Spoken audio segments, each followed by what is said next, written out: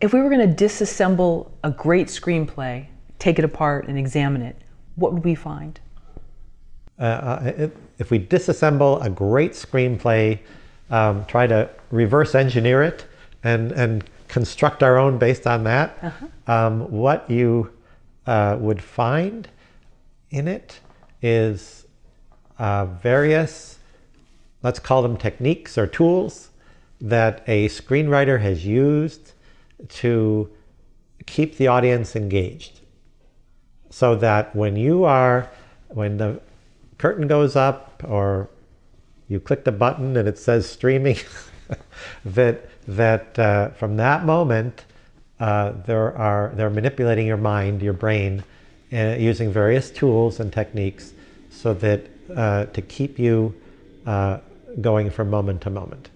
And the first book that I did, the sequence approach. Oh, let's see it. This fine volume was actually it sequences are in the title, and it's the organizing principle of the book. But I actually thought sequences are kind of like the hook to get the reader to learn about all the other techniques that you can use to keep an audience interested.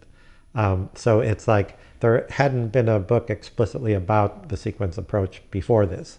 And so I thought, well, that's a good angle to use. But once you get the concept, it's pretty simple to understand. But what goes on in the sequences and what tools that filmmakers use, storytellers use to keep you interested, that's fascinating to me too. And so this was, I thought, a good way to get you interested so that you can learn about these other things that filmmakers do. So specifically, the kinds of things you'll find, let's start out at the beginning. What do you do? There's a lot of thought and work out there about 3-act structure and the act structure, et cetera, et cetera.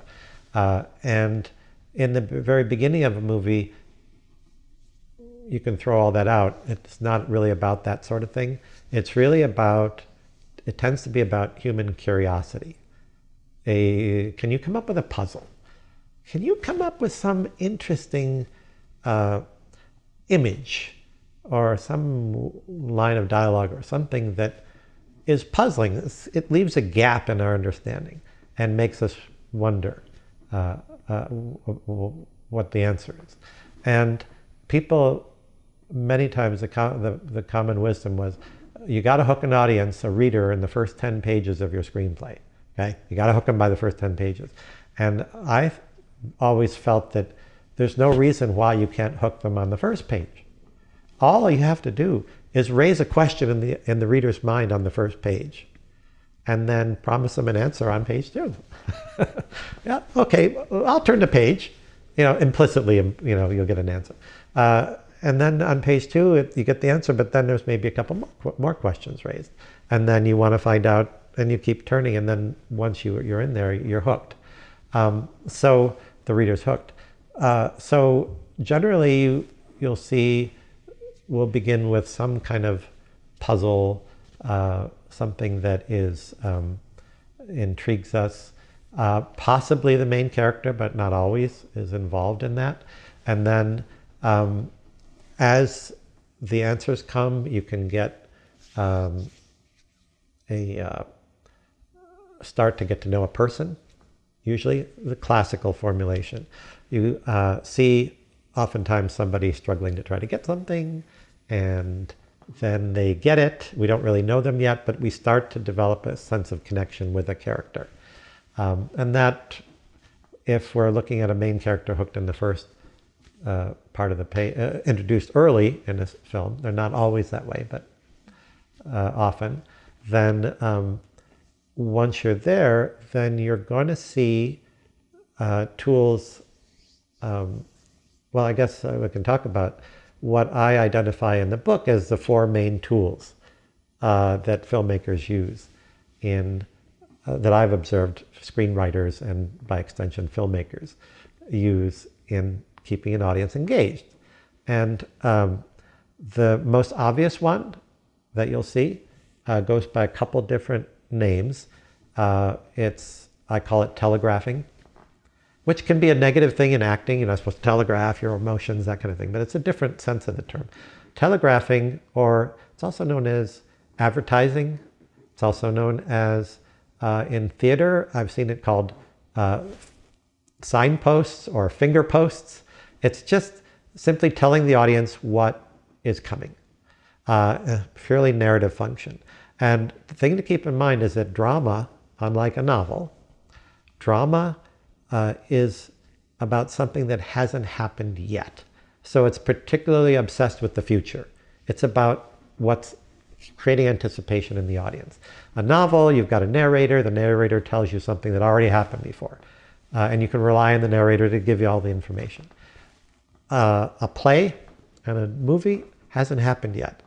And that's why you'll see, since the beginning, they are a stage play and a screenplay. They're instructions. And they're written in the present tense. This goes here, this goes there, this person does that. And then, so that's why you have that. So that tense, because it's a description about something the audience is about to see and how you do that. How the filmmakers or the actors are supposed to do it. So with that in mind, telegraphing can be something as simple as a character, what's called an appointment. A character says, I'll meet you at Jerry's Juiceteria at 5 o'clock. Okay, so what does that mean? Because film is selective, we don't generally start a camera and just keep it running for an hour and a half. You cut to different places. You like to keep the audience oriented. So if you tell the audience, two characters say, see you at Jerry's Juiceteria at 5 o'clock, and we'll talk then when you cut to Jerry's Juiceteria, you don't have to explain why you're there. You've already anticipated it. So a simple appointment is an example of that. A deadline has more emotional freight to it. It's like you have a certain number of hours to get a certain thing done.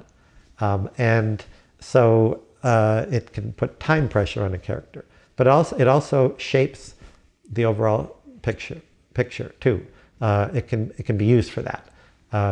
For example, there's a couple of these that have deadlines. 500 Days of Summer comes along. Okay, so it's gradually counting up. It skips around, but you know when you get to 500, the story's going to be over. Julie and Julia, I think it was called. Okay, so what was that? They're going to do all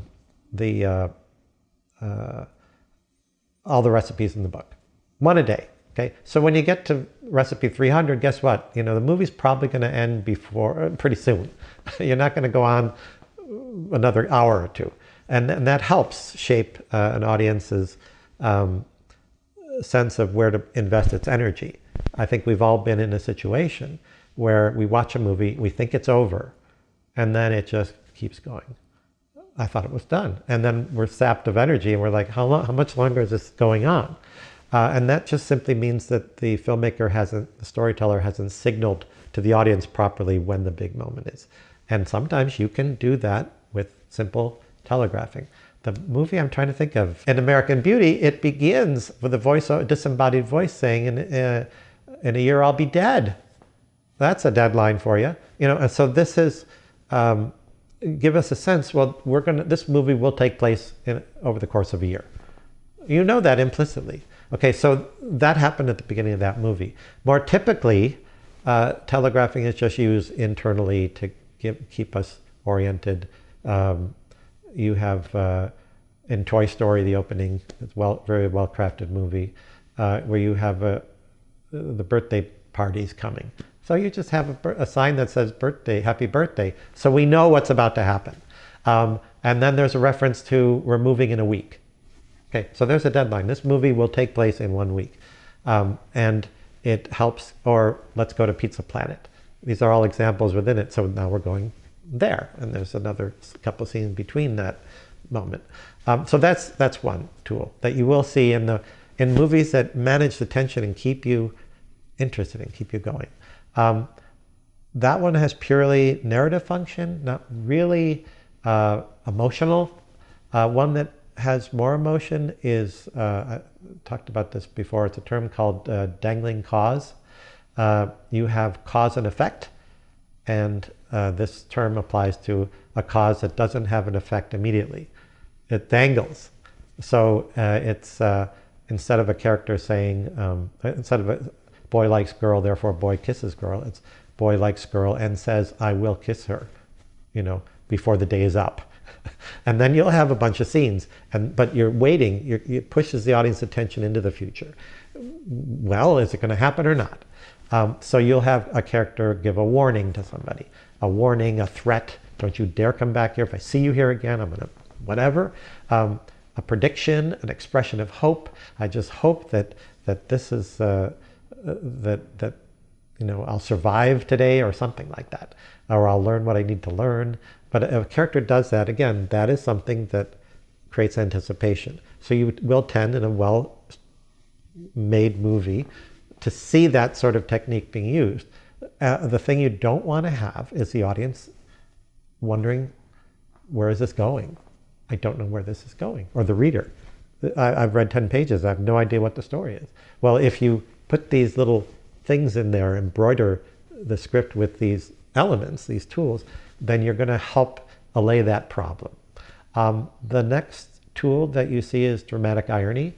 This is one where a character knows, the audience knows more than one or more of the characters. And it has some salient, that creates a salient issue for the scene. The character doesn't know there's somebody behind the wall waiting with a gun to shooting them. So what are we worried about? Why are we in tune with that? Because attuned to it? Because we want to find out what happens when the character figures it out.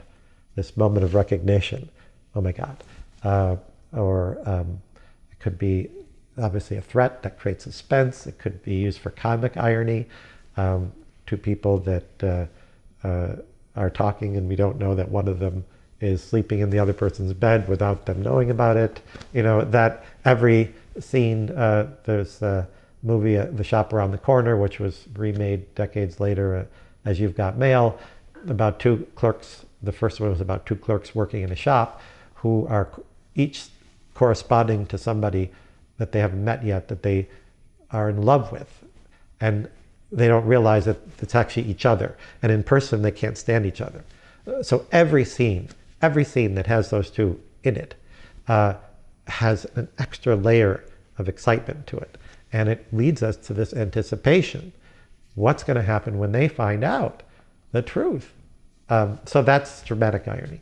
And then the fourth tool is the one that gets all the press, and that you'll hear about relentlessly, is this idea of dramatic tension, which is where the three-act structure comes in. And that's just, character wants something, we care about that character, and we are in suspense about whether they're going to get it. And that one you can sustain for a whole feature film or longer. And you'll see it, though, in subunits. You're asking, if you deconstruct it, what are you going to find in the screenplay? Well, you will tend to see one unifying tension. And the main tension, that one unifying tension, will boy get girl? Will girl get boy? Will girl get girl? Whatever how you define it. That can be enough to... That creates the unity in a movie that makes it feel like one movie, rather than a whole bunch of scenes stuck together. It's like, what was that about? Well, it was about whether the person would get this. Okay, that's what it's about. But within that, within the subunits, you have these dramatic scenes. And dramatic scenes can use the same structure. A dramatic scene will still have a character who wants something, and there's obstacles. And if you study acting, you'll see that it's drilled into the actors. What's my objective in this scene? What am I trying to do? What is my action? It's not about emotion. It's about trying to do something. Drama comes from doing. It's doing things. It's action. So within each scene, once you have a connection to a character, you will see this same thing happening. Yes, you have a character who, Silver Linings Playbook, The character wants to reconnect with his ex-wife. Okay, that's the main question, main tension. Is he going to do that or not? Then within a scene, he may be fighting with his father about whether he should, go out for a run or fix the window that he broke, right? That's a very different tension, but it's still a tension, and it's built in within a particular scene. You'll also tend to see in successful movies what the sequences that they tend to be invisible to a viewer, but to a writer who's trying to create a movie, they're very useful building blocks. And that is seeing a mini movie, a mini story within the bigger one that is a component of it. And those also tend to have 3-act structures. That it's a nested structure. You have multiple iterations at different levels. You have, at the scene level, character wants something, there's obstacles. But the scenes are in service of a bigger tension. A character has to go through multiple things to try to get to what they want within the sequence.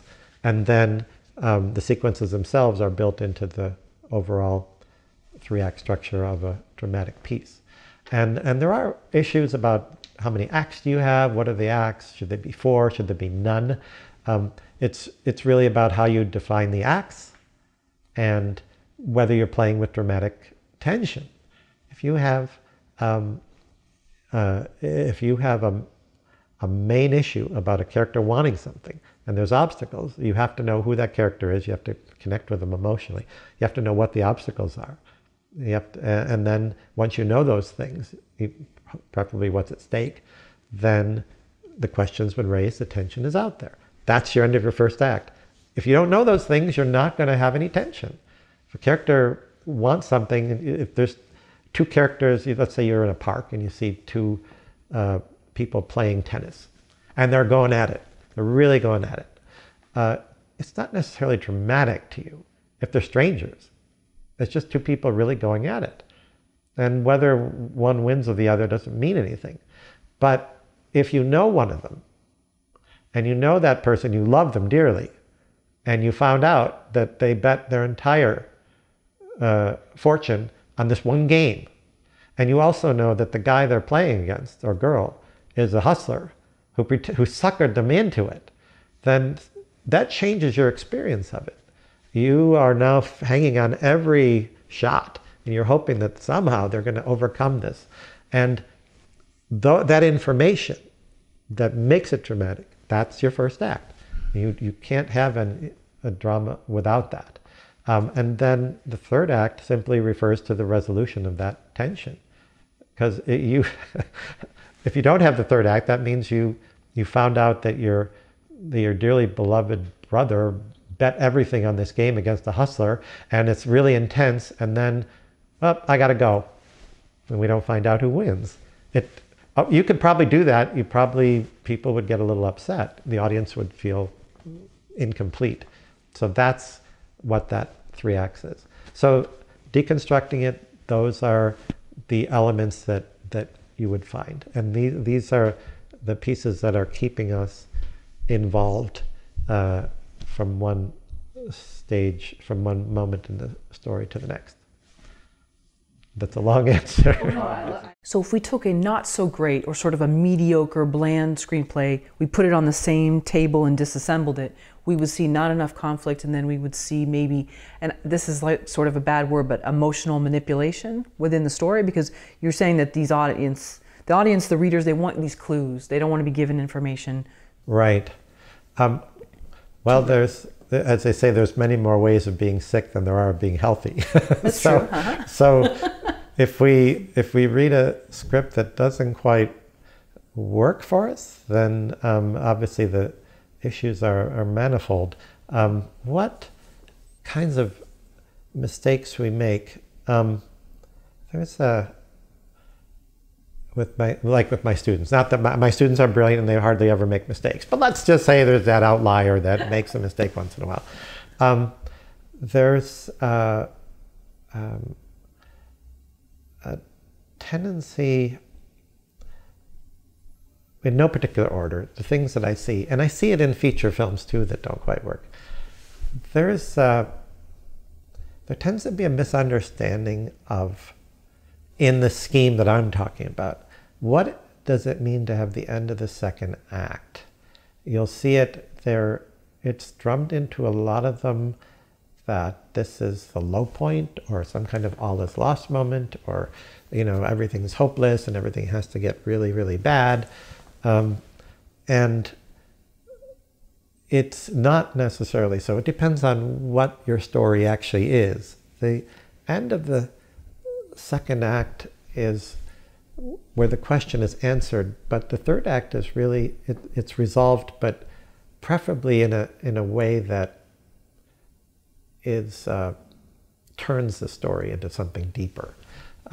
It's Milos Forman said, when I studied with Milos Forman at Columbia days, and he put it this way. He said, in a standard classic feature with drama, the audience has got usually two possibilities. The person gets it or they don't. So let's say it's hypothesis A or hypothesis B. We hope for hypothesis A. We are afraid it's going to be hypothesis B. But the audience isn't satisfied if the third act is either A or B. It's got to be C. It's got to be something that transforms the way in which we're aware of what a deeper meaning to the story. And that's what really the function of the third act is.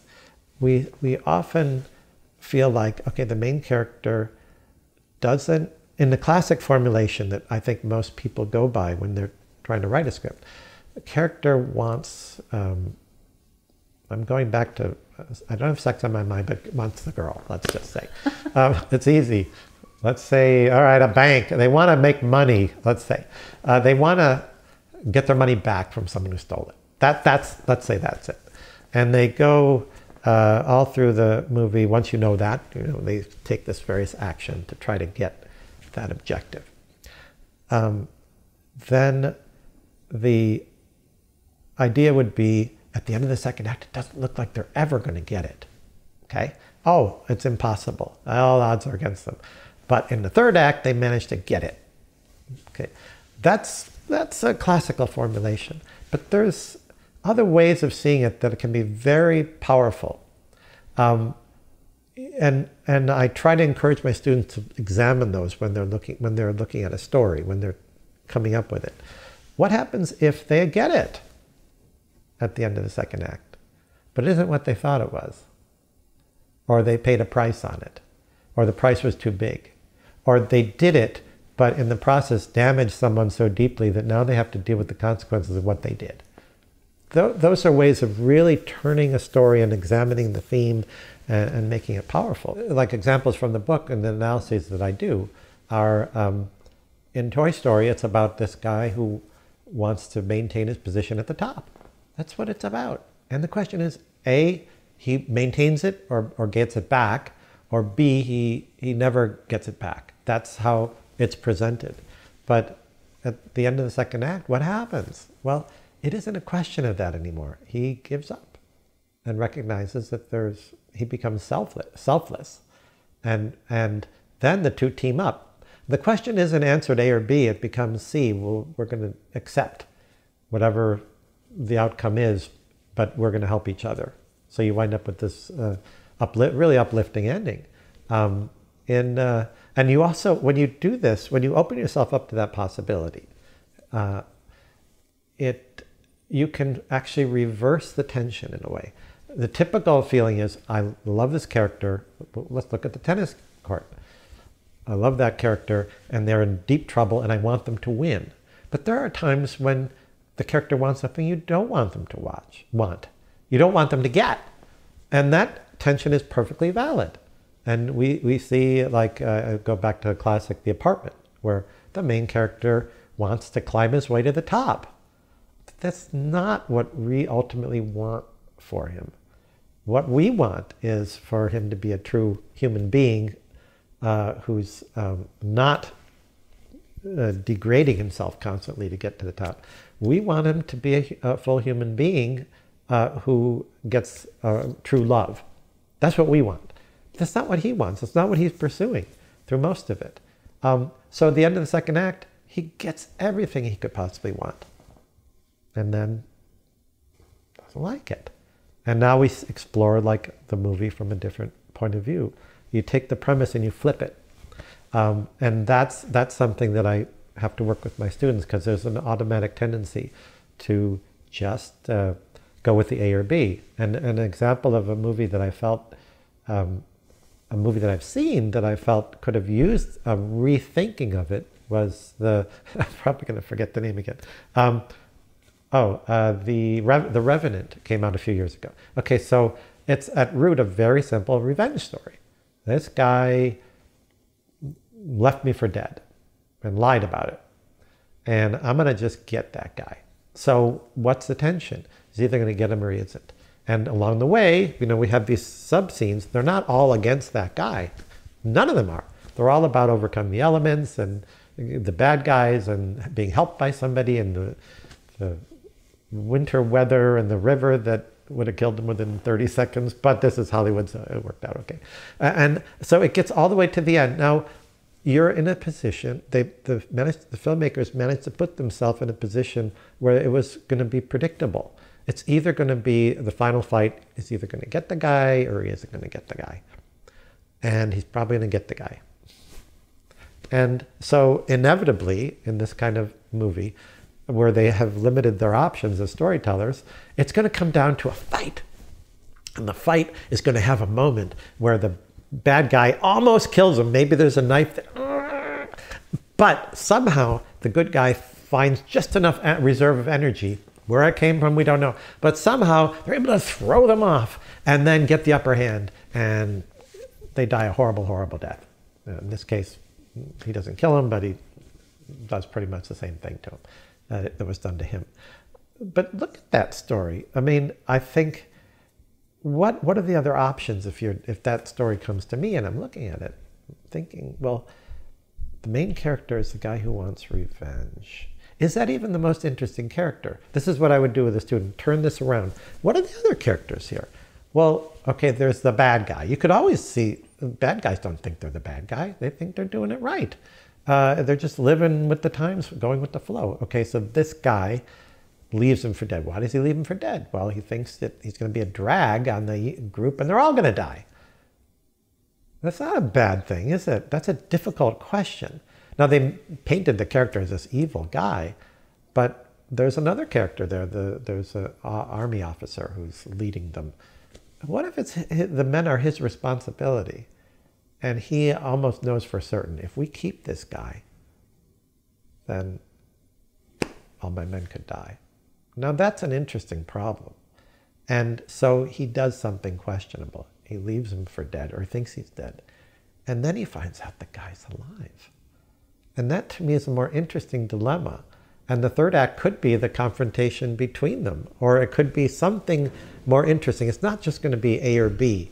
It's going to be, how do I redeem myself? How would I get this person to understand I didn't do it? What are the issues? It becomes a lot richer of a story. And you could probably still get a go in the river, the frozen river, and you could probably still have that stuff. But you're not locked into something that's just A or B. That's what I see when you're talking about a script that doesn't quite work. A lot of good things in it, but you're kind of left with, okay, well, let's go home. It doesn't lead me away. The thing in terms of story development, when I work with students, there is this notion that occurred to me. It reminds me of there's this old Zen saying. So we can be a little bit Zen here, just for short bit of time. But there's a saying that to a beginning student, the rivers are rivers and the mountains are mountains, right? But to an intermediate student, the rivers are no longer rivers, the mountains are no longer mountains. To an advanced student, though, guess what? The rivers are rivers again and the mountains are mountains. Well, I see this, you can probably Google that, and I'm sure you'll find it, under Zen sayings about mountains. But to a beginning screenwriting student, you want to write a script? Just start writing a script. Okay, write the scenes. Okay, I got the scene. Okay, I'm gonna start writing. And if you put a bunch of scenes together, you'll have a script. You'll have a story. An intermediate student learns, no, you have to plan the story first. You got to know what is the story. How do you know what scenes you're going to have unless you have the story that tells you? And I've run into this. When I read an unsolicited script, very often I start with a lot of notes, which are pertaining to the moments, the scenes. And then I realize after a few pages in, wait a minute, I don't even know if the story needs those scenes. I got to figure out what the story is, because then I'm wasting my time writing detailed notes on scenes that should be thrown out because you don't need them, or they're not optimal for the story. So that's the intermediate student. But when you get to the advanced level, you realize that, again, going back to constructivist psychology, audiences don't actually see stories at all. They don't. What do they see? They see scenes, okay? They see scenes, and in the process of watching the scenes, they construct a story in their minds. They put the scenes together, and they understand there's a story. But the story is not materially present ever. It's always just constructed in our heads. And therefore, since all you see are scenes, when you have a premise, the way you want to develop it is the way that maximizes the amount of really cool scenes in it. That I sometimes see students, well, here's a story and I have to stick with it. But the way you've developed the story, you're not allowing for any really interesting scenes. I've seen those scenes. I've seen the ones in Revenant. I've seen in Variations. I've seen that fight before. But maybe you could turn the story in a way that, yeah, that's going to be a really cool scene. And how about that one? Don't you realize if you withhold the information here from the character, now you've got a scene that has a double meaning to it. There's a scene in a script that I consulted on and did a rewrite on, and there was the father finds the daughter with a lover she shouldn't be with, and it's like, how could you do that? And it's like, well, father, I hate you. And it's exactly the kind of scene you'd see anytime, anywhere. But the way I redid it was that the lovers are together, and they see the father coming, and the daughter hides, and the father sees the guy, and he's really in a tough mood. He's struggling with his career, and he sits down with the guy, with the daughter right there, and he's talking about his relationship with his daughter and how he doesn't understand her, and he wants everything is really rich now, because we know that the daughter is hiding there, and that's a really cool scene. Let's do that scene. Let's put that scene in rather than one that we've seen a million times. And it's all it can come down to how you choose to develop it. So scripts that don't quite work, I've seen that pattern with the third act. I've seen choices made in terms of developing them that don't fit, that don't maximize the possibilities that are present there. There's the question of, which we have not talked about, of dialogue. What dialogue is. Okay, so there's an interesting problem that you do see with scripts that maybe don't work that well, is they have talk but no dialogue. Human speech can be poetic, it can be witty, clever, moving, but it isn't dialogue unless there's action under it. And that's something to look for. There's really two elements of dialogue that you can learn about. It isn't simply a talent. Some people have a natural talent, and their ear for it and they capture it. But it goes beyond that. You can actually learn how to do this. And by action, well, let me explain it this way. In a dramatic scene, you'll often find, not a dramatic scene, in a scene, the problem is no drama. The students will come with Q&A, what I call Q&A dialogue. How are you today? Okay, how about you? Well, not bad. I think I'll go to the store. What about you? Well, I think I'll not go to the store. That's Q&A dialogue. Now, and it doesn't really qualify as dialogue. It's useful to think of dialogue, especially in the rewrite stage, and I'd emphasize that. In the first draft, pour it on the page, and don't worry if it's Q&A dialogue. worry about it. It'll only block you up if you worry about it. But once it's on the page and you're thinking, if it's working and everybody loves it, you say, we're done. If it isn't working, there are some diagnostic tools you can use to study your dialogue and see what you can do with it. There is this concept of subtext in dialogue. And I'll have to give you a warning that I use the term in a way different from pretty much everybody else. I've seen that used like in the McKee book. He talks about subtext and dialogue, and there's a passage in there. He says, well, let's say you have two lovers and they're at a table and it's beautiful and, you know, the candle lit, and one says to the other, darling, I love you, I love you, I love you. And he says, well, that's not actable because it's too on the nose. This is what on the nose dialogue. And he says, well, it really needs to be subtext. You need subtext. And it'd be better if you give them an action. And he used the example of a couple that's repairing a flat tire. And we get from that action that they're in love, but they don't ever say it. Okay. So, I mean, I look at that and I think, I have a feeling I've been in that situation where I've been with someone and I said I love them and it was actable. So they did it. Why isn't it actable? Well, that version of subtext, what it means, I've never found very helpful. I get the idea, okay, you want to say things without saying it, otherwise it's too on the nose. But I think it's more useful to think of subtext as the underlying verb. What am I doing? What am I doing in the scene? An actor is asked, what am I doing? And dialogue is action with words. That's all it is. It's somebody doing something, but they're using words instead of actions, physical actions. And so it's a useful thing when you have a scene that's already written to just see whether you can reduce each line of dialogue to a verb. And the kind of verbs you're looking for are things like attack, defend, deflect, persuade, seduce. Those are the kinds of verbs you want the lines to have. Okay? You don't want explain. It's just emotionally neutral. And that's where the Q&A thing comes in. So if you have the dialogue, how are you today? And the person says, well, I didn't sleep much last night. That's Q&A. But if you have a character who says, you look like hell, and they say, well, I didn't sleep much last night.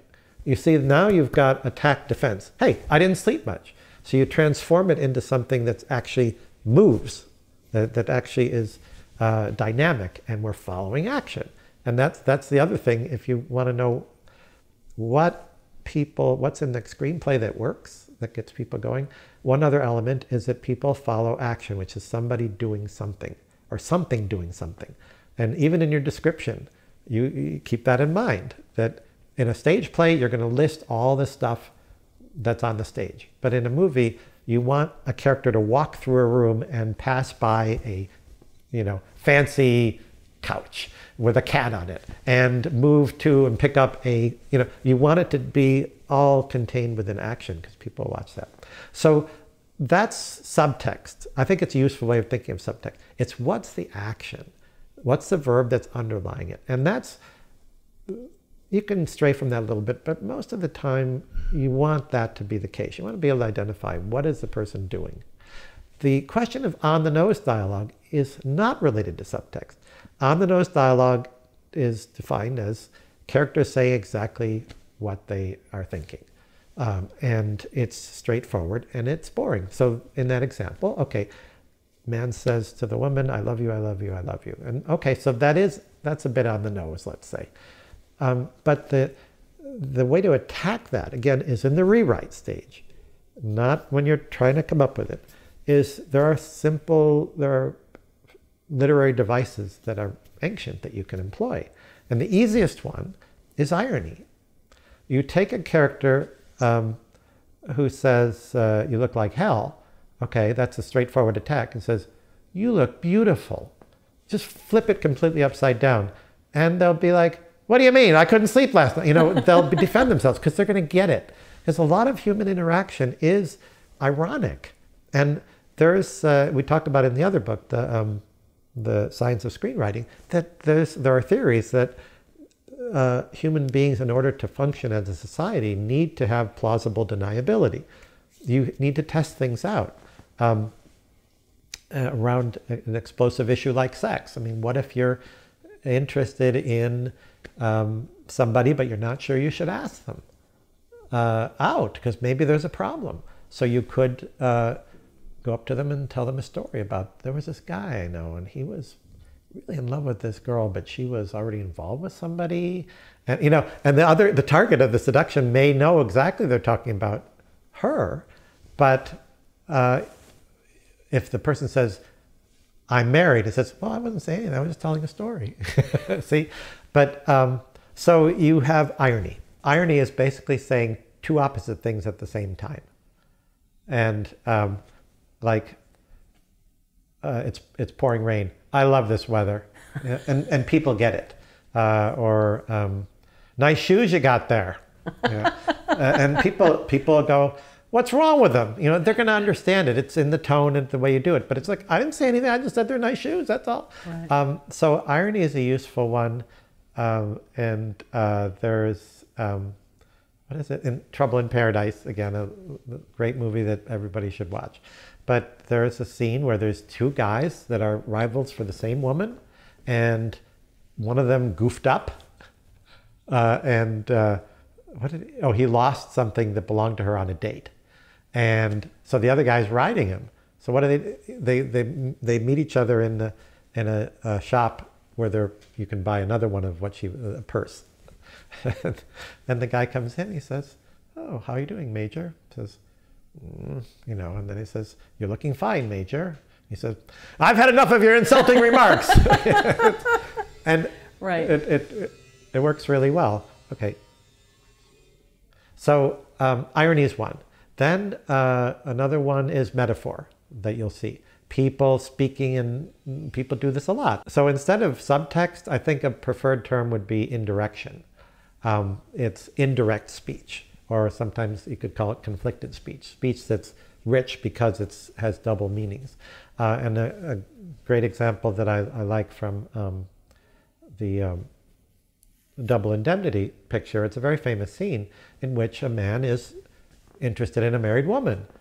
And all he says is, when she says, my husband will be back at 8 o'clock, he implies, I don't want to see him anymore. I want to see you. And she says, there's a speed limit in this state, Mr. Neff, 45 miles an hour. And he says, how fast was I going, officer? She says, I'd say about 90. He says, suppose you get off your motorcycle and give me a ticket. Suppose I'll let you off with a warning this time. You know, the whole thing is carried on indirectly through metaphor. And that is a powerful way of doing it. Plus, he can say, hey, I was just talking about traffic. I was talking about a speeding ticket. I wasn't going after your wife. It's fine. So that's part of the reason you have it, but also having it in your script makes it richer, makes it like, wow, this is really powerful. And that's the other thing to keep in mind about a screenplay as opposed to a novel is it's a limited amount of time, so it has to be richer. They say a novel is drama, a novel is gossip, drama is scandal. You know, everybody is, instead of walking, you're running. So if you have dialoguing, it's precious and you want it to be rich. So indirection can help. Another one is, and by the way, in The Social Network is a great study if you want to look at how dialogue is done with indirection. He uses irony in an awful lot. And a character saying, I'm heartbroken about that. And you know that he's just bullshitting them. Or somebody saying, oh, this is really classy. You know, but said indirectly, let me let the classiness waft over me, one character says. And it's clear it's not. Or another one is cease and desist letter. You know, I guess that cease and desist letter really scared the shit out of him. When he means it didn't have any effect. All that Sorkinson did was flip him into irony. But he also uses metaphor. Okay, well, if these two characters want to stand on my shoulders and pretend they're tall, that's fine. Well, they're not. They're big. They're not going to stand on their shoulders. But he's using metaphor. Right. Metonymy. Something stands for something else. Again, going back to The Social Network. It's he tells a story about the founder of the founder of Victoria's Secret, who sold out too soon. He could have made 500 million. He only made 5 million. So he threw himself off the Golden Gate Bridge. right? That's the story that's told. And then he tells Mark Zuckerberg character, you know, you don't want to sell out too soon because the waters of the Golden Gate are very cold. He doesn't have to say that it's that you're going to regret this. That's on the nose dialogue is don't sell out too soon because you're going to regret this. If you say that the waters are cold, then that's a much more powerful way of doing it. And that's metonymy is something standing for something else, a class of things. You know, the bridge stands for suicide or depression or failure. So that's what you can do to make dialogue not on the nose. And I would say subtext you want in every line if you can.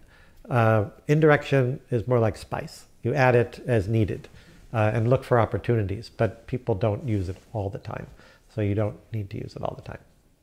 Well, even in Sharp Objects, where Amy Adams goes back to the little town that she was raised and she doesn't really want to be there. And she says in the beginning, you know, when they say, you know, bless your heart, that doesn't mean what it means. It basically means the opposite. Right. And that's what's so great about the show too, is a lot of stuff is caged in this sweetness, right, but it doesn't mean it. In fact, it is with, I think her name is Eudora, the fantastic character played by Patricia Clarkson. Patricia Clarkson is the mother, and she is so skilled at that kind of dialogue where a lot of stuff is said to kind of take the power away from different characters, and it's done so well. Yeah, well, there's a movie I saw recently again, going back a little further.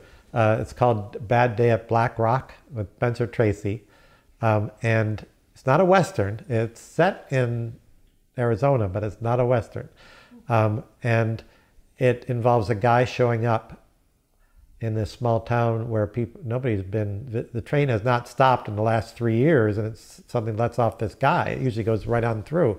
Nobody comes to Black Rock anymore. And everybody's acting real suspicious. Who is this guy? What does he want? And he's trying to get information to go find somebody. And the moment they mention the name, it's like nobody wants to help him. So the dialogue is very functional. The indirect dialogue is very functional because he can't say, okay, did somebody murder them? What happened? Did somebody murder him? What's going on here? He's got to ask questions, and they don't want to give him a lot of answers.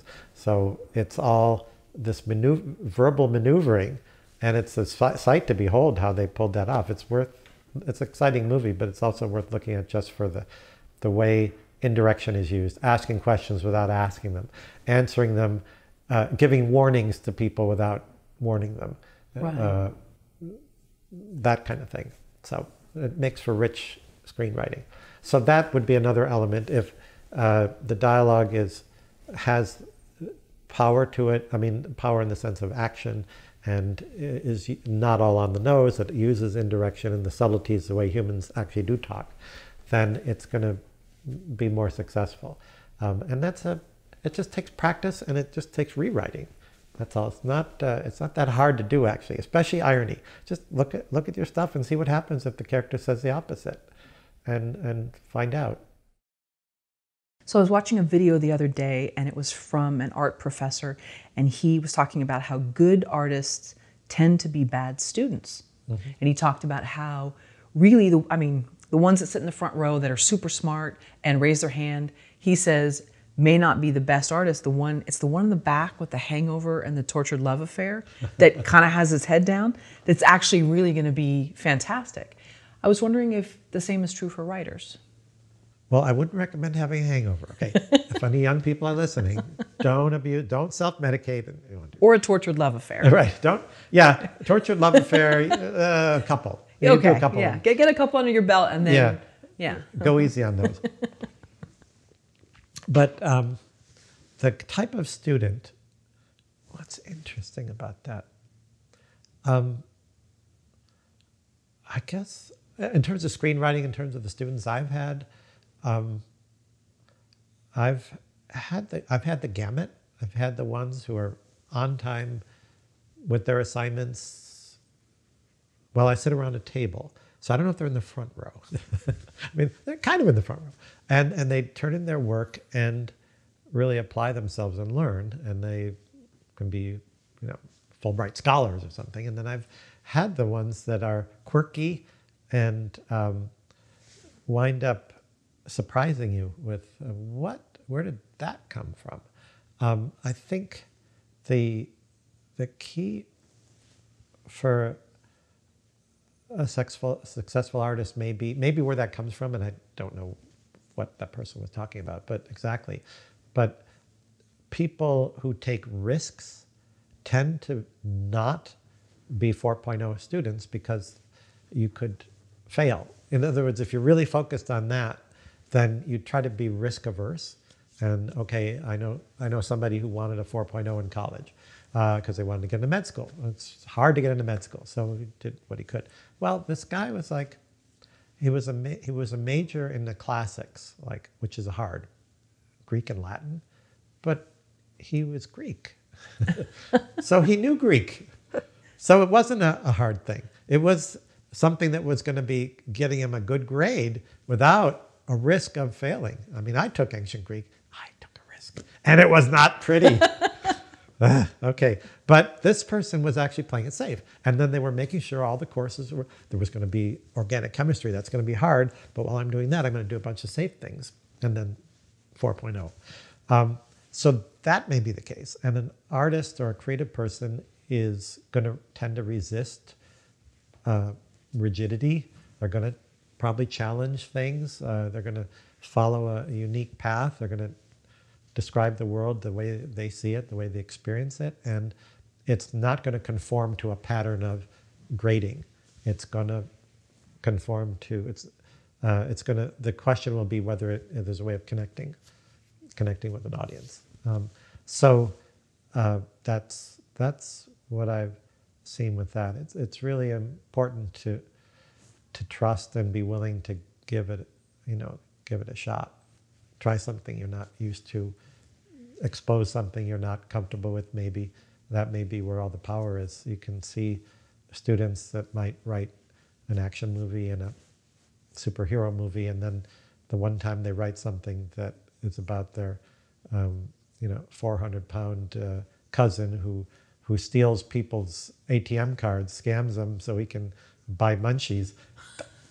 That's interesting, or the absentee father who finally treated his daughter to a great day on her birthday and then found out he charged everything to her.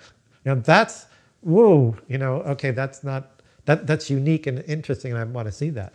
In fact, in the exercises we do in our introductory class, one thing that I have the students do is write character profiles of people they know without telling them how they're going to be used. I say, who's the biggest liar you know? Write a one-page description that's going to help me understand what they're like. The most ambitious person you know, the most religious that you know, the most conceited, that kind of thing. And then when they bring them, and the more unique, if they write a generic one, you can tell. If they're talking about someone they know, then it gets very specific. They have a real sense of the person. Then you take that person and say, okay, what if they were put in this situation? What would they do? And you wind up with an interesting story. So I think a studious, dedicated student could do that as well as somebody who's got a hangover. It's a matter of being open to digging down and finding out the truth about how you experience things, and then bringing it to bear on the story, bring it to bear in story form, connecting to an audience. Well, and just following up with that, then he also said that within each group of artists, it's like a gang mentality in some sense, and there's this unspoken rule about who the alpha is. No one needs to identify him. Everybody knows who that alpha is. But then with the scapegoat in the group, there's like this outlier sort of thing that comes out of that one scapegoat. So we kind of know who the alpha is. We know who the beta is. We might know below that, but there's this one scapegoated character, and that one sometimes can be the sort of shocking revelatory artist. The one that everybody rejects? Right, and kind of poo-poos and doesn't have the same credentials maybe, and then some like magical thing comes out of that. I don't know. Interesting. Well, again, I don't know what field of art that was exactly, but visual arts, let's say, there's the difference is that screenwriters have a mass audience that they're trying to connect with. And the visual arts don't have that as much anymore. So the tendency, I think, there tends to be on focusing on expression. How do you express this? And who's really good at expressing it? And who can be outrageous, as you say, that kind of thing. And then in that sense, you might have a focus on the creators, like a gang of people that are, one of them is the alpha, that's because they're all working on their expression. And this guy expresses really powerfully, or girl, and this one doesn't. I'm just speculating. Whereas in screenwriting, it's really about what that person does. If they're like capturing scenes really vividly, okay, I don't want to follow them, but I want to find out how they're doing that, because then I want to do it. I had a fellow student when I was in grad school who she lived the biker life. I mean, she had been immersed in it. And man, the kinds of scenes she wrote, it wasn't just that it was so authentic, but the way she had the dialogue and the scenes was just like you were there. So it was like, I wouldn't consider her a gang leader or anything, or part of a gang. You have friends, but it was, I gotta sit down and sit in a bar and listen to people and see whether I can capture the kind of ambiance that she's doing, and try to learn from her. So offhand, maybe I'm not much involved in the students' lives, but I don't see them in that way forming that kind of what you're describing. As far as screenwriting professionals, again, I don't know how much, there are certain influences that happen, but it's pretty much whatever you can do to apply your craft to get the next job is what counts, as opposed to, well, let me put it this way too, that screenwriting is, the end product is not the screenplay. That's a little different. It's changing, hopefully, but when you're a visual artist, you're doing it. There it is. You're not describing on paper something you'd like to do, and everybody's sitting around talking about the things that they're describing. It's everybody comparing their artwork. Whereas the screenwriter is, they're going to try to get whether it's successful is a matter of sales and recognition, and it's out there. It's not among peers, that sort of thing. Now, by changing, if we get to the point where more writers are generating their own material and making things because production and distribution has changed, then maybe you'll see that. And certainly among a bunch of filmmakers getting together, who does what. And then they would be closer to the artist experience than the not virtual artists, but potential artists. We have our story here, just give me a few $1 million and we'll turn it into a feature film. If we can go beyond that, then it could be more like that. So we'll talk. In 10 years, we'll see where it is, and we'll get back to it. We'll find out if the gangs are there in the screenwriting. Can you give me an example of an unreliable narrator? What is that? Unreliable narrator. What would be, can you give me an example of a movie that had that? I'm trying to think. Well, I hear people use that a lot. And I was just curious, how is that different from a reliable narrator? So let's suppose we take Kevin Spacey's voiceover in American Beauty. Right. So I would say that would be a reliable narrator, wouldn't it? Because right. He's talking about his own life. Right. But an unreliable narrator, I've heard the term bandied around, and I was curious. Well, I've seen it in fiction. I'd have to think about movies. Okay. Fiction, an unreliable narrator. An example that I read recently would be a book called The Things They Carried by Tim O'Brien. And this is one in which it's a story about a platoon or a squad of soldiers in Vietnam. But the narrator it's told in the first person, as I recall. But let me think about that. I'm not sure it's in the first person, but the narrator is describing these events very vividly, but sometimes he changes what happened in a later chapter, or he'll reflect on the meaning of of storytelling in, kind of meta in that way. The narrator will say, that's what happened, but you can't always tell whether a war story is real or not. And then he'll describe it a slightly different way, or a bunch of different ways you might think about it. And he even he has a digression about how to tell a real war story from a fake one. If it elevates you, if it makes you inspired, it's a lie.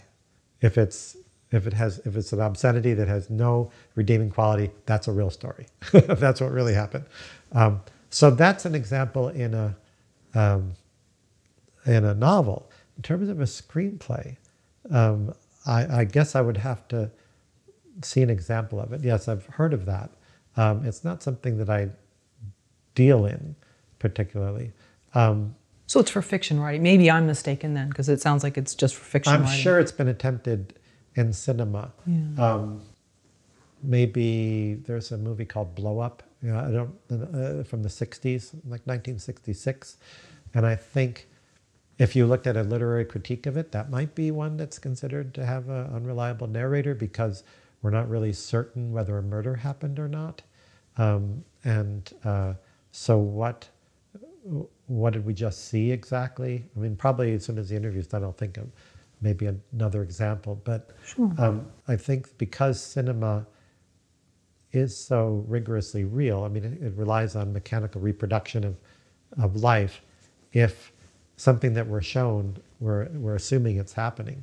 And if it isn't, or if it turns out that didn't happen, that may be a very frustrating experience for the audience because I've invested in this and now I'm not sure what that was.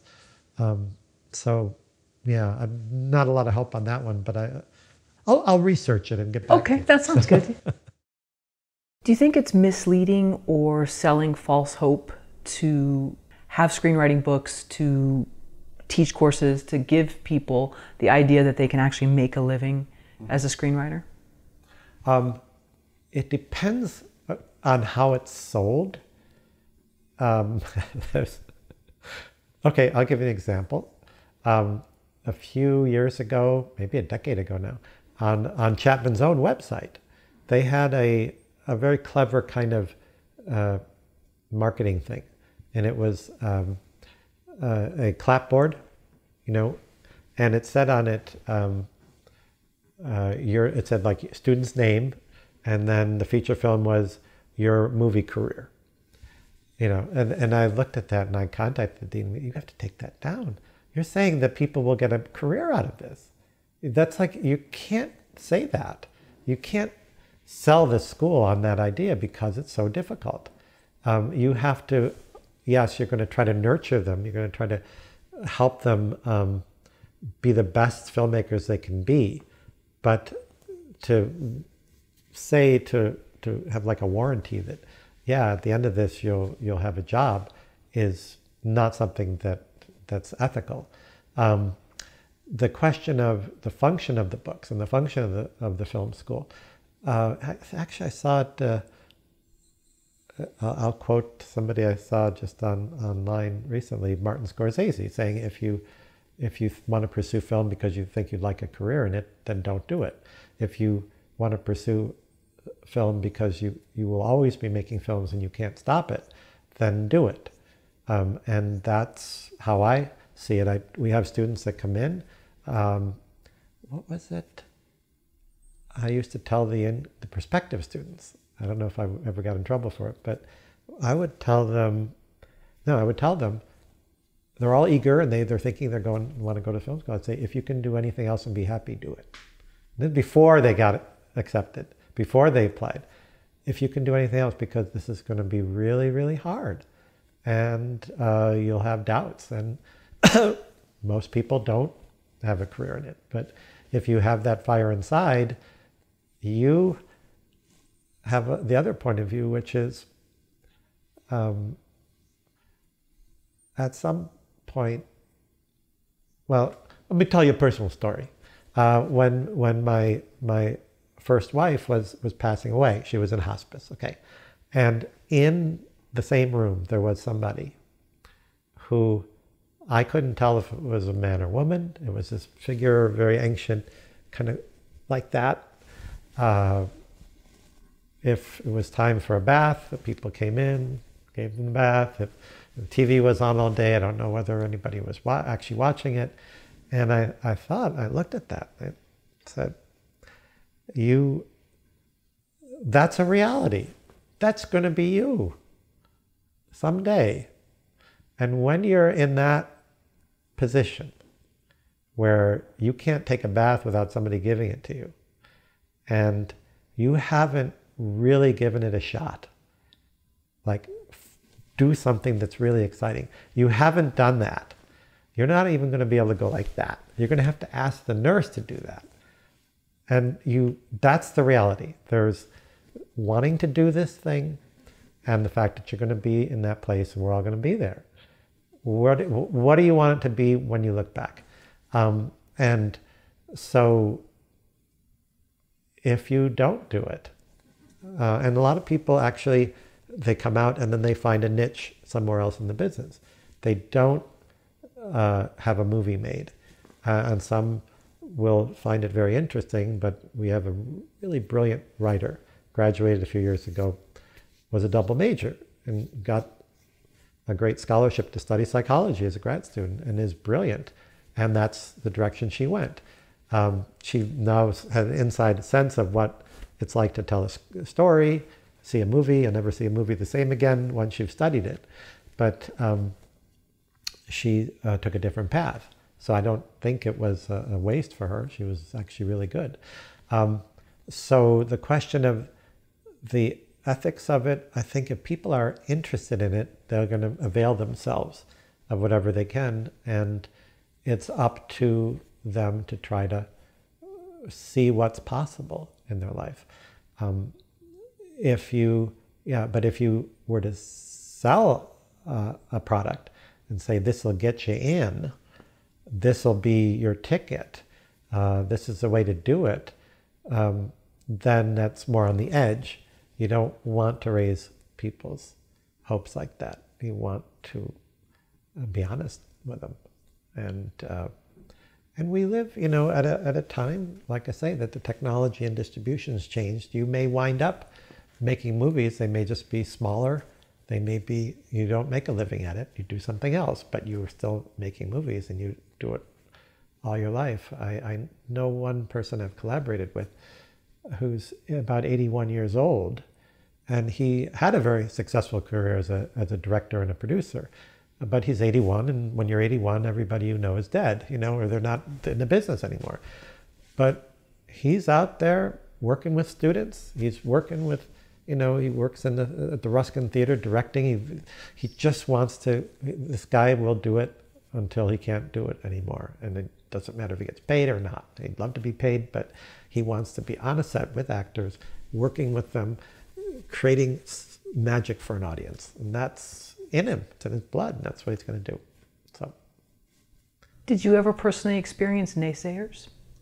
Naysayers? Yeah. Meaning? Oh, people that tried to persuade you to do something else, or told you flat out, you'll never do this. You'll never even sell a screenplay, whatever. Did you encounter that? And right. Well, I had this experience once of, well, you get a lot of it. When you're a potential writer as opposed to a writer. But actually, once you're writing, forget it, that's it. But you might have the impression, and I did, okay, well, I have potential here, but it's not realized, and maybe it won't happen. And then you have friends that are going on and having families and doing stuff. And I remember one time, Frank Danielle was this remarkable teacher. Well, he helped me write the thesis screenplay, but then a few years out of school, and I was trying to do a follow-up. That one had gotten me an agent and got me recognition and maybe gets my career started. But I found that without his guidance, the follow-up script was really hard. And I was struggling. And then I decided, well, I'll get into playwriting where I'll have an audience and get my spark back. And I went to this writing class at a play in New York, a theater in New York City, and came home one day just so frustrated. And I decided, that's it. I'm not going to do this anymore. Want to do something else? That's it. And this voice in my head said, I wonder if there's a story in this. I wonder if I could turn this into a story. Okay, somebody who's so dead, they're going to give up. And that's when I realized it's never going to go away. It's just part of you, and you're going to do this. And I turned that into a play that won me the first prize I won for writing. I won my first $100 in San Francisco. It was nice. Done up in San Francisco. So that's maybe an example of naysayers, but certainly people don't get it, but it's about what you want to do with the bulk of your waking hours. Is that something that excites you? So, and also the flip side of that is a Tuesdays with Morrie. Where it's him advising Mitch Albom not to chase success and to stop and sort of see the life around him. So there's that as well, that whole... Oh, right, of smelling the roses kind of thing, because I've heard of that, but I've not read that. Oh, it's great. Yeah, it's great. You can also go on, it's based on a real guy. I think Maury Schwartz is his name. Yeah, and so he's fantastic in these interviews. And, it's a very touching story, and I think, Mitch is still writing. And well, it's true. You have this idea of nostalgia. And most people think of nostalgia as seeing the past wrongly. You don't see it properly because it's rose-colored glasses or it's an idealized version of your past. But it occurred to me a few years ago what nostalgia really is. It's experiencing moments in your past stripped of any anxiety for the future. Because when you're in that situation, when I think about it, in New York City, you're sitting among friends at a cafe, eating eclairs and having coffee and talking about stories. And it's like you're 25 years old and you have all this, what could be better? And you stay there until the guy throws you out. You got to get another eclair or we're going to get out of here because we got to have this table. And but at the time you're worried about, well, is this a waste of time? Am I doing this right? Maybe this is all foolish. So it's harder to experience that joy. So this key to living, of course, is to experience every day as nostalgia, like stripped of this anxiety. But that maybe is what he's talking about, that you have these moments, and those moments are you're actually living. You're actually doing it. You're not about to do it, and you're not striving to do it. You're doing it right now, and that's what you do. So, yeah. Passive versus active main character? Mm-hmm. What's the difference? Okay, passive versus... This is an opportunity situation, because most people assume, and most movies are about somebody who's active and they got to do something. But there are successful pictures where you have someone who's not. And how do those work? That's what you look for. You say, well, everybody says do this, and this one doesn't, but it still works. So why? Well, what did they do that compensated for it?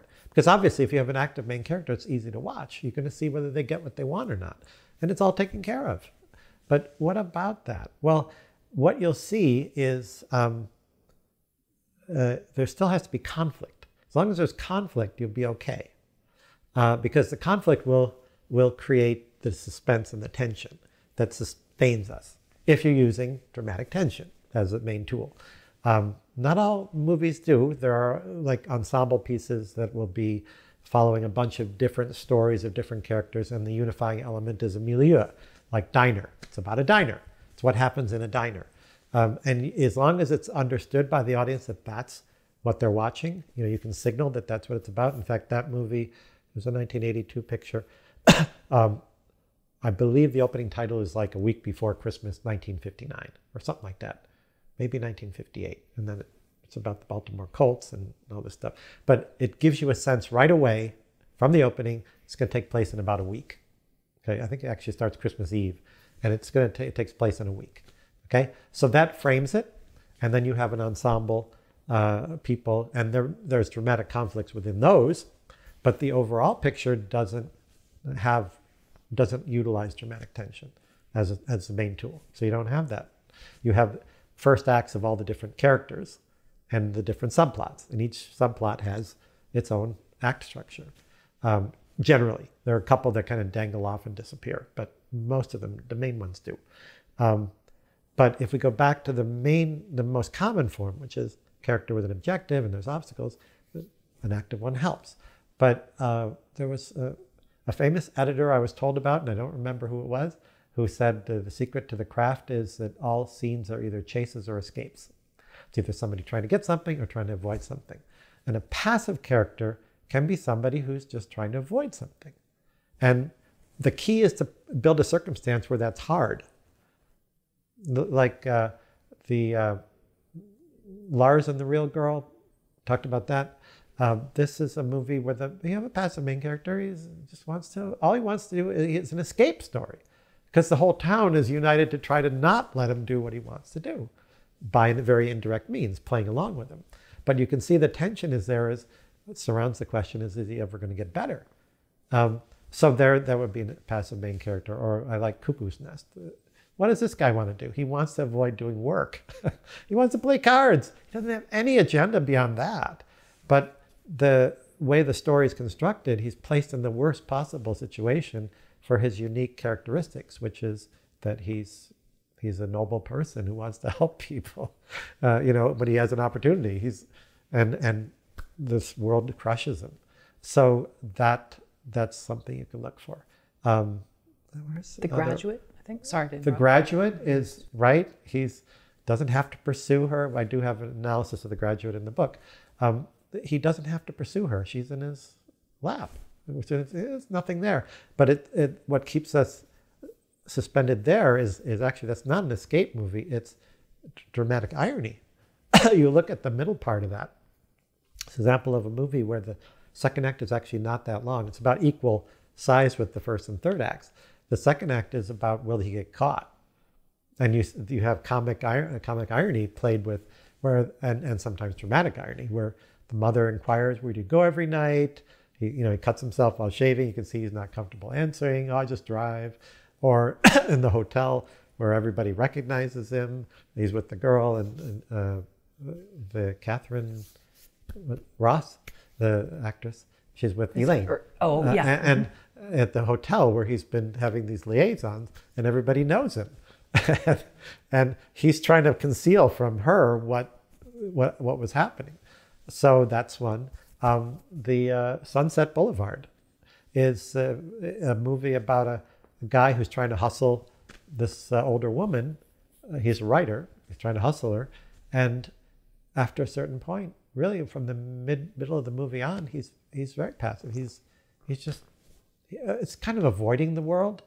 So, but it's an escape in that way. He's trying to just stay away from everything, and the world intrudes. But largely that one is sustained by a little bit of tension about someone trying to not let him escape, and voiceover narration, which keeps us, it's a form of telegraphing.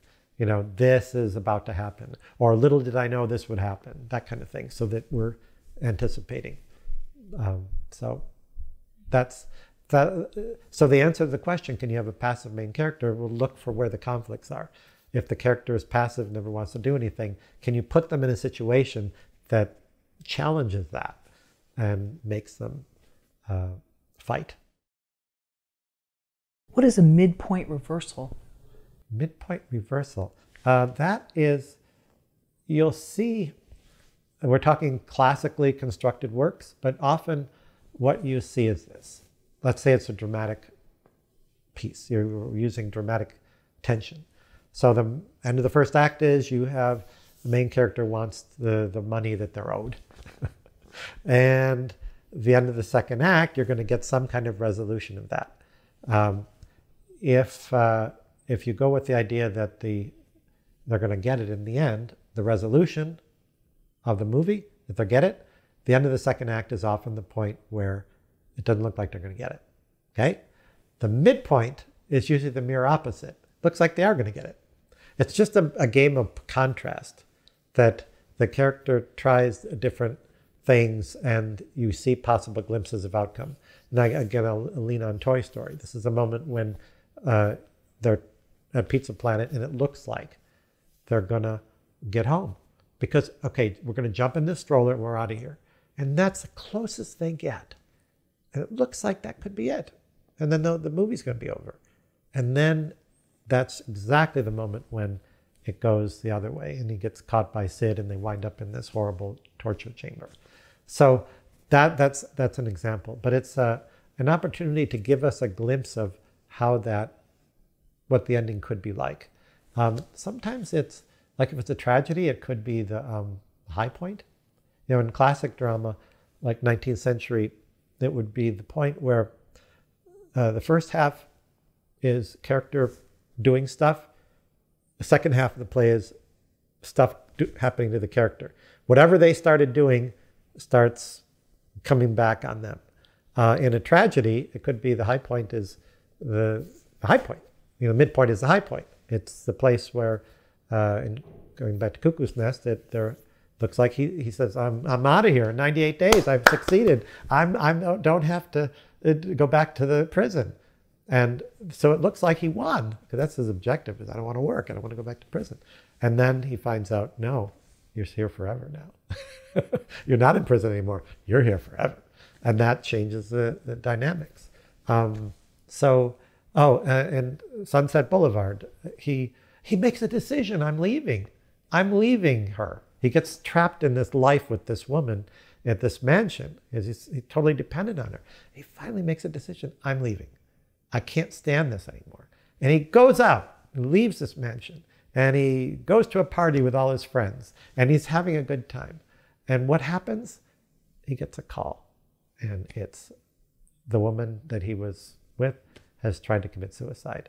Now he's got to go back. So we get this moment of a possible outcome. He gets away. And then it goes down. It's a tragedy. So that's the high point, and it travels down. It's just, midpoint's an opportunity to use contrast in cinema. Contrast works. If the outcome is positive, it could be, if the second act is negative, it could be positive, vice versa. Tragedy, it works a different way. Some people use it as when they have the idea of the second act being broken in two, or act 3 and 4, and 2 and 3 is the middle. It could be a place where tension changes. And if you're observing sequences, that's the point where you'll have a break between two sequences. But it's certainly a place when you're developing a story to look for the possibilities of how the story could plausibly end. And then you're God. You can make it not end there. But look at what the possibilities are. You could also use it as a break point where you can make a whole new movie. This is Shop Around the Corner, where in the midpoint, I told you the story, neither character knows that they're in love with the other. They think they hate each other, but they're in love with somebody else. At the midpoint, one of them figures it out. So the first part of the story is people in a shop. The second part of the story is people in a shop, two of them are in love and they don't know it. Okay? The next story we see, that's two stories. The next story we see is that same situation, but one of them does know. Now what happens? And then finally, the ending is both know. So it's a way, okay, you got this premise. How are you going to explore all the different ways it could go, and all the scenes you could get out of it? The Apartment, Billy Wilder it's worth looking at all his movies, because he knew how to, it's a textbook of screenwriting. But The Apartment is the middle of the story is, again, a suicide attempt, where this person is pursuing this woman and is very upset because he finds out she's with somebody else. And then the second half of that second act is about nurturing that woman back to health after a suicide attempt. So it's a situation that we get a glimpse of his life without her in the middle. And then, end of the second act, we get a glimpse of him with success without her. And then the third act is, the resolution is he gets her, but he doesn't have the job. So it's three very contrasting moments. But again, midpoint, some people will say Act 1, then Act 2A and Act 2B. Divide it that way. And you have kind of a subtle change in what the tension is in the subject matter in the two halves, the second act. So midpoint. Oh, so midpoint reversal, it depends. It could be, depending on how you define it, if it's Toy Story, the reversal is that he winds up at Sid's house. And that's right in the middle of the story.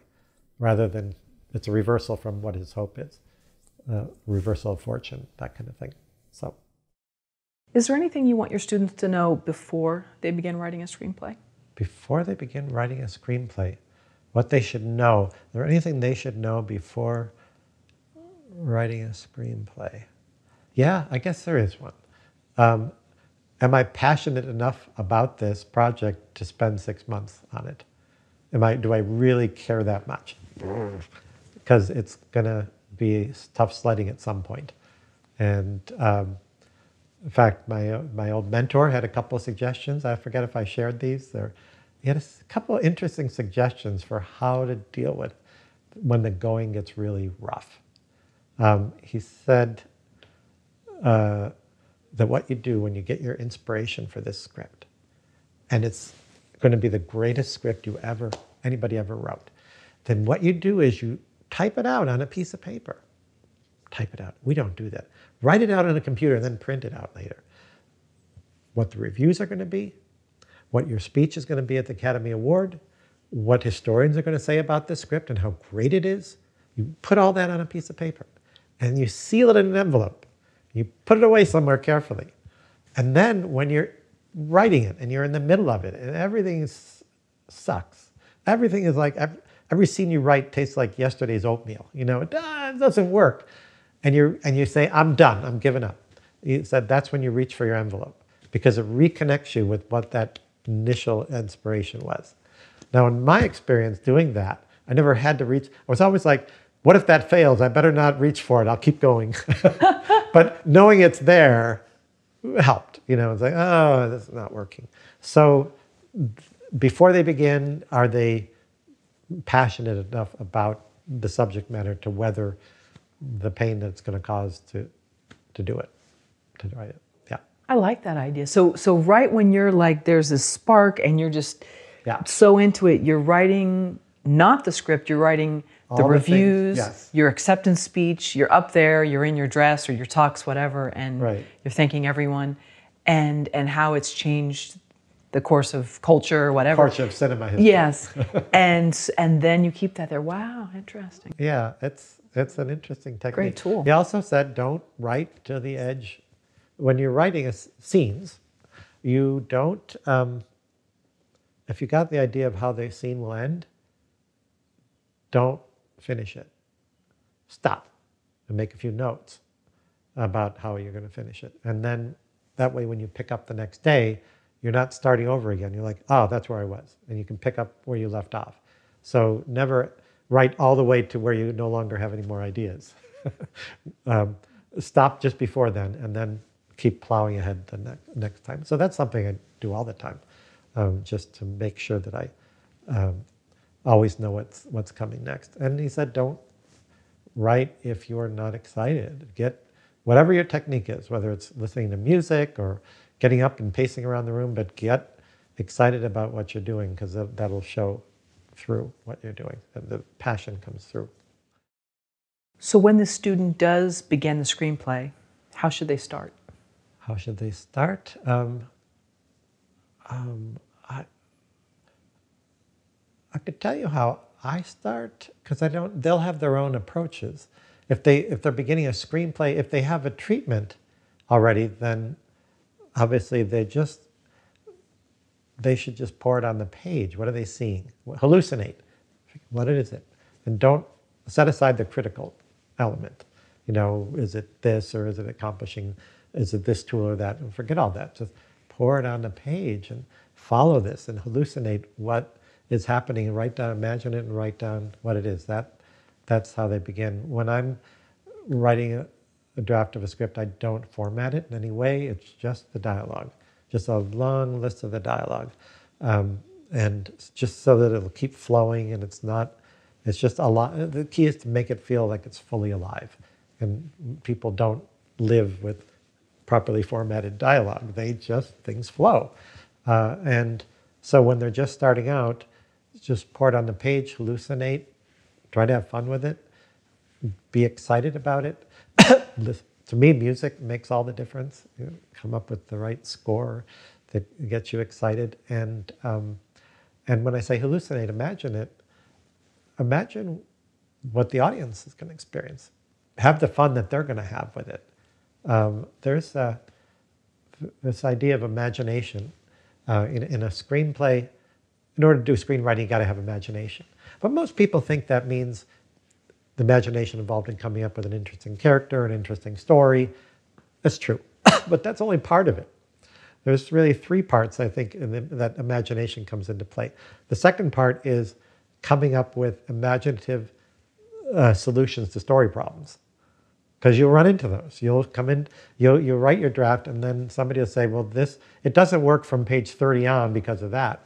And you don't want to throw out 90 pages. So you say, well, why isn't it working? Oh, I bet we can solve it this way. We go this way. And then that'll take care of that problem.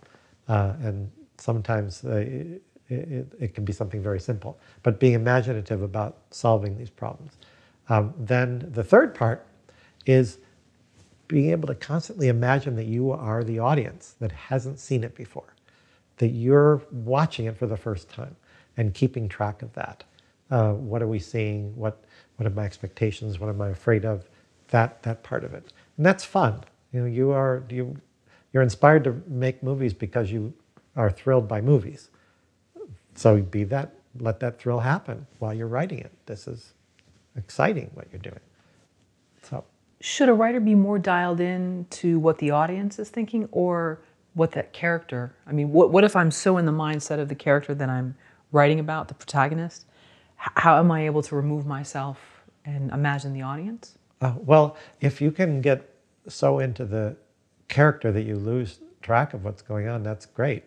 And you can always fix it in the rewrite. That's what rewrites are for. You've got a character who's fully alive and immersed and doing things, and then you give it to someone or you reread it and something is either confusing or it's lost its thread or this or that, then you can always go back and construct it in an interesting way. But getting the characters to come fully alive is a great accomplishment that will help you.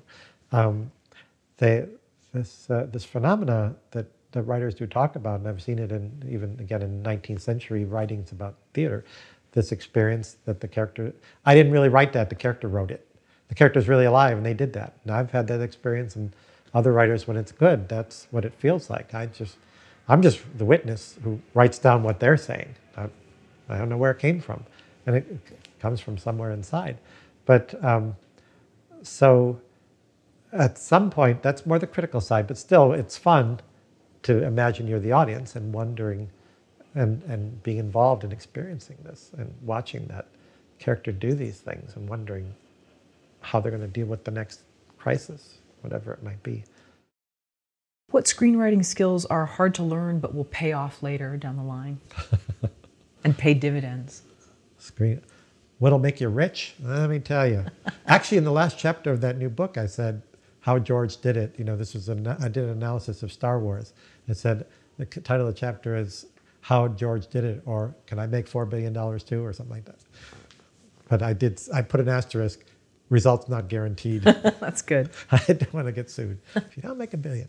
Okay, what skills are hardest to learn and will pay off later? And not necessarily monetarily, but just pay off later. Pay off in terms of your artistic abilities. What's wrong with that? Yeah, that's right. Hey, man, it's about the art. Yeah, about doing it, you know what I'm saying? A skill that's hard for screenwriters to learn. Maybe it's just taking notes. I don't know. Sorry, I'm interjecting. Oh, taking notes in terms of people giving you notes? Yeah, I don't know. I mean, is that sort of its own skill? Well, that involves listening in two ways. One is, well, there's a difference between analysis and response. Someone who gives you notes is often giving you a response. Well, this didn't work for me. And then you have to take that and filter it through analysis and figure out why isn't it. And that certainly takes skill. But I think the skill that's really, it's learning, I think, how to flesh out a character think that takes longer for most. Some they start with character right away, but to get us develop techniques by which you get a sense of who a character is and really portray them in a vivid way, that's a skill that pays off. Because you're not writing, actually you're not writing characters, you're writing roles. You're writing a role for an actor. And so if that character is really exciting, it's a role that an actor would want to play. And that's very helpful. Yeah, I can be that person, you know. Or that would be a challenging role for me to play. So I think that takes life experience to learn about people. So it takes longer. And there are techniques that you can learn. If you have an opportunity to take an acting class and see the exercises that actors do. And they are all about what would this character do in this situation, and what are the choices they make, and how would they express what they're doing. So I think if you can master the creation of really memorable roles, that can pay off.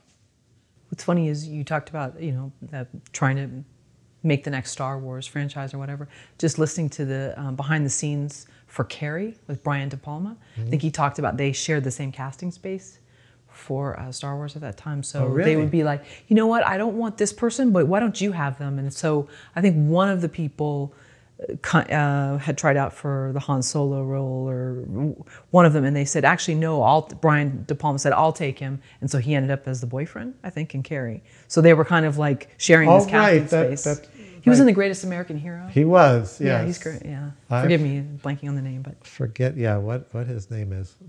Don't tell him that we forgot his name. I'm sure he's a great actor. But he did a lot of good stuff. But... yeah, interesting. But my point is that at that time, here they're sharing this casting space. They don't have any idea the implications of really both those movies. Sure. And it was the quote unquote passion projects, and I think Sissy Spacek was not even the original choice for Carrie. She was a makeup artist, or she was a set designer, really? And she kept kind of pushing, I want to be a part of this project. And interesting. They said, all right, well, we'll test you again, and it worked out. It did. Carrie, 76, and Star Wars is 77. Is it? Yeah, I think Carrie came out in 70. Yeah, maybe early 77. So that was the same time. Well, see, the characters didn't know what the story was going to be about. That's our human condition. They didn't know what was ahead. But yeah, didn't necessarily plan it to be a franchise. So, right. Yeah. What is top-down construction versus bottom-up? Okay, well, these are terms that come from constructivist psychology. And the idea is that bottom-up stimulus is where you see something in the world, and it goes into your brain, and it's stored there, and it's a process of learning. And from the observations of life, you have object recognition and development of schemas. Object recognition is obviously something that has wings and a beak and flutters like this. Hummingbird, object recognition. Schema is like cake with candles on it, party favors, balloons. Birthday party. It's a conceptual framework. But you have to learn those things, and then they become embedded in your memory, in your storage area. Top down means that after that's happened, when you see something, you compare the new stuff with the schemas and the object recognition that you already have stored up. You compare, and you come to a conclusion about what it is you're seeing. It's a short way of shorthanding. I don't have to, if I just take a glance and see the party streamers and the cake and the ice cream, I don't have to examine the whole thing to figure out what it is.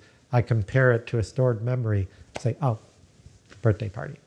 So where that comes in screenwriting and in filmmaking generally, is that we only get incomplete information. and we piece it together, just like we piece together the story. We construct an understanding based on the schemas in our memories, so that when in Some Like It Hot, you see the birthday cake and party and all that, and we think birthday party, but then a guy pops out of the top with a machine gun and shoots everybody. That's a schema violation. That's like we come to one conclusion, it turns out to be something else. In that case, they let us know there was a guy that was going to do that. But when you're telling a story cinematically, you can exploit the idea that you can give incomplete information, and audiences will construct it and anticipate where you're going based on schemas, and then you can introduce new information that changes our understanding of the situation. So I mentioned the movie Top Secret that used that a lot, where you have people that are things we've seen before. A guy on a train, and out the window the platform is going by, and then we see that it's actually, the train is standing still, the platform was being pulled. So we have a schema, we recognize that, and then we see the what's actually happening. I think it's violated. So it can be used for gag. They actually, with this idea of, it's been used as a gag, non-diegetic dialogue or sound. Like you have a convention, a schema, that in a suspense scene you're going to have music, right? And the character doesn't hear it, and the characters don't hear it. It's not part of the world of the story, but that's something we understand. If you didn't have any knowledge of it, you might think any music is going to come from what you're seeing. In fact, I think in the early days of sound, they did that. They had Al Jolson is singing. When you're getting music, it's singing, and he's doing it. But the concept of having incidental music, which derived probably from theater, from opera, was brought in, and so a new concept or new schema arises, which is the what do you call it, the soundtrack music or the incidental music. And you can have a situation where, like in Blazing Saddles, the guy's riding his horse and there's a band playing music, and then he pulls up and it's, Count Basie and his orchestra is out in the desert playing. So that, or the, what is it, Stranger Than Fiction? Where there's voiceover dialogue about this guy who's going through a normal day, and he always brushes his teeth the same way, and the voiceover saying that. And at one point, he stops and says, where's that coming from? And so we get that violation of our schema, and it's used in that sense for comic effect. And Monty Python did the same thing with that, with Swamp Castle, when the young man tries in the Holy Grail, he tries singing a song. He's in despair. He wants his true love, and the father comes in and says, no music, I'm not doing that, I'm not doing a song, that kind of thing. Did they do that in the Airplane movies too? They kind of played off of... the same people who did Top Secret did the Airplane movies. So very likely I'd have to think about examples of where, well, certainly things like the jet plane making a drone like a prop plane throughout the whole movie. That's something contrary to what our schema is. That's it. Yeah, I'm sure there's other examples from that, but I'd have to look at it again, which would not be a problem. Yeah, I missed those movies. Yeah, I haven't seen them in a while.